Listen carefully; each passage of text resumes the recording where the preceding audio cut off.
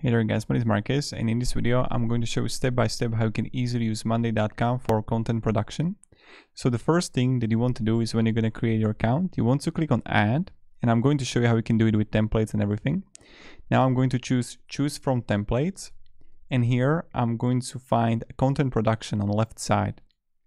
Now right here you have option to let's say find a content calendar, video production management, content planning, creative process, internal processes by today.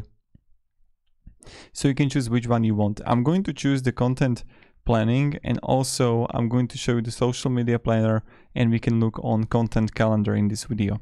So when I'm going to click on a content planning and I would use this template, I can show you how you can operate with it and how you can manage it. So right here, when I have the content planning, I see what I have to do like this month.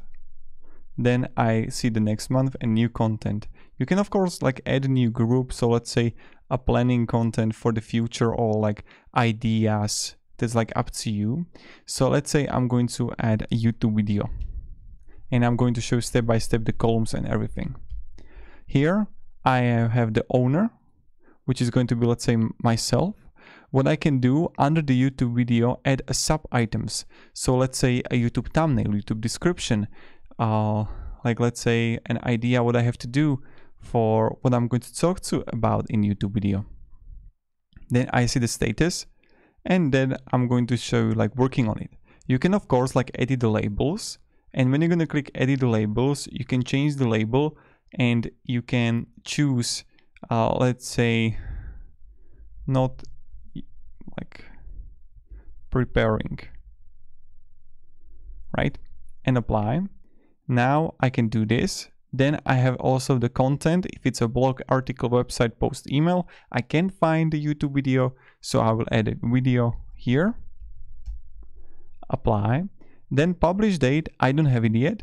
The brief is like the comment to it, like my notes. Then I can add the files, I can add a link, and I can add a time tracking, like how much time I actually spent on the monday.com, my project, on my task.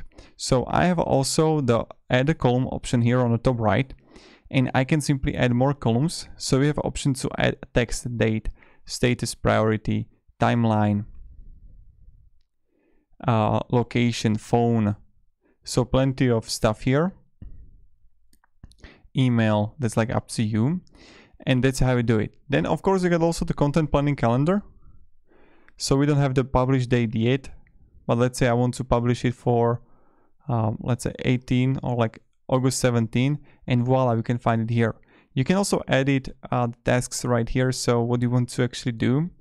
Then you see also the Kanban. So in Kanban you would have all the information that, let's say that I'm going to have the empty ones are those that are not really yet there anywhere. So I can add like this and just move it, right? So that's something you can do. Or let's say you want to find a content type under it. So this is a blog post, or you want to have a brief to it, or that's pretty much it how it works, right? So then you get also team workload. Team workload works like how many tasks you're gonna have for a person on that week. So let's say if you can have a 5 here, the blue thing is smaller. 10 tasks, you see. I can have 1 task and then it's enough, right? So you can choose how many tasks you're gonna have as a workload. Content assets, these are the files that you can find. Content dashboard is like the dashboard of what is happening. Then your tasks, this is really great if you're working with a team and you just want to know about your tasks that you need to like fulfill and do. And then content request. So this is something that someone can fill for you, even your potential customers. So let's say that or someone internally. So this is really great. Let's say that I would have like someone to fill the ideas from my customers, what I have to create. So this is how you can do the content planning. Now, of course, I can simply add and show you the different months here. So when I go here and write content production,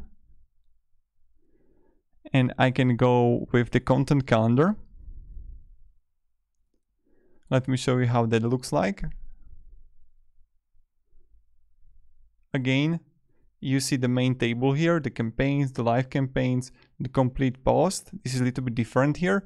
You would find it in the calendar view. So let's say, again, I have a channel.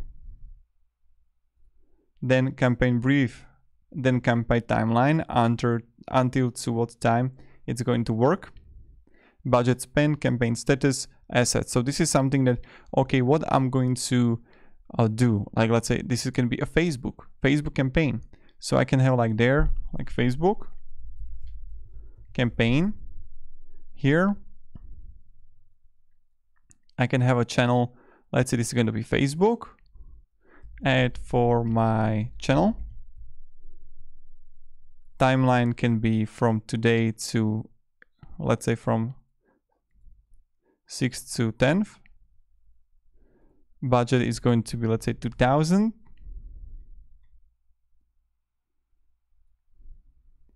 And then you can have like also the campaign status. If it's a working on it, completed, post or stuck, asset linked to campaign. Then when it's like, you can have it as a live campaign and then completed post.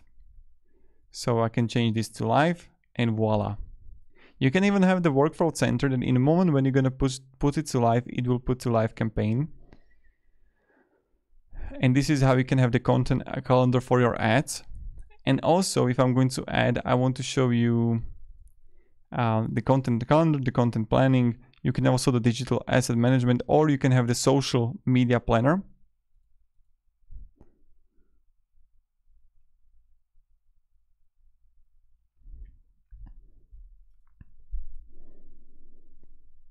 And let's just wait until it's going to like get it us. And here we got it. So social media plan.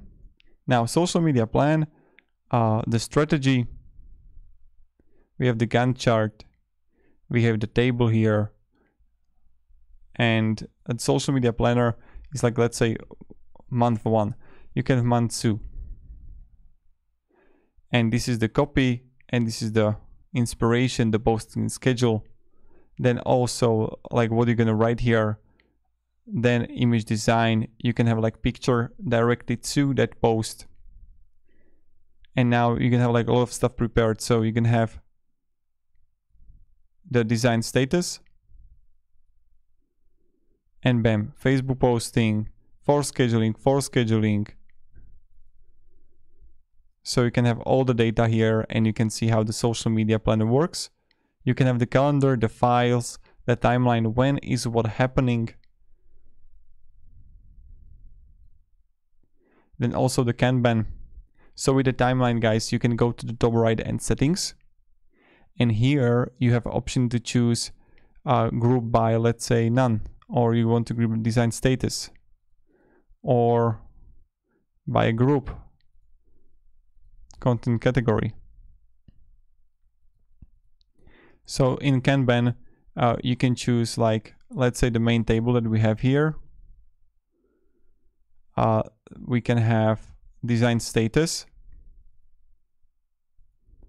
So, okay, I need to ready to schedule. So I need to add a logo, so I can move it simply to ready to schedule. And this is pretty much how it works. And this is how you can use it for content planning, themonday.com. Now, if this video helped you, let me down below in the comments. If you're gonna have any questions, this was like introduction to monday.com content planning and what you can actually achieve with it, what you can do with it. In my opinion, it's pretty straightforward, pretty easy, but I don't know about you, if you're gonna have like some problems with it or no. This was a content planning for monday.com. If you need any help regards anything about Monday, just let me down below in the comments. I created plenty of tutorials. You know how it goes, you know how it is. So thank you very much, guys, and have a great day and goodbye. See ya.